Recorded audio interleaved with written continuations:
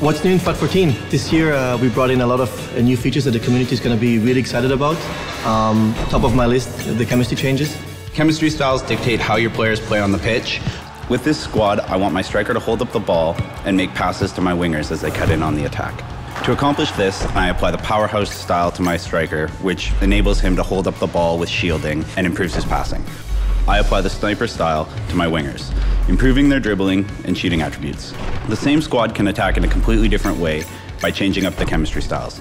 By applying a new style to the fullbacks, they have added pace, dribbling, passing, and this enables them to press forward and help in the attack.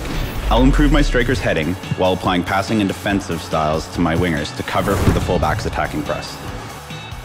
This year we've been able to bring a lot of really highly requested features to the game that have come from our community. We give you new options to find players more efficiently, so now you can finally search by name. You also have the option to directly search from the squad screen.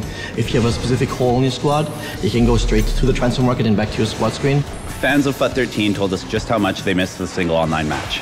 For FUT 14, we're really excited to be able to bring that back to the game. Another big request was to add further customization to your squad. Rather than relying on an algorithm that determines what kit numbers your players have or who's the best kick taker for a left corner kick, you can actually now go in there and customize that yourself.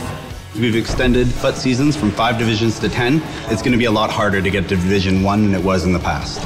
Start FIFA 14 Ultimate Team on your Xbox 360 or PS3 and bring your roster, items, coins, trophies, and divisions with you. There's a one-time opportunity to transfer your FIFA points between Xbox 360 and Xbox One, or between PlayStation 3 and PlayStation 4. Stay tuned. This is by far not all the features we have for FUT 14. There's more news coming your way pretty soon.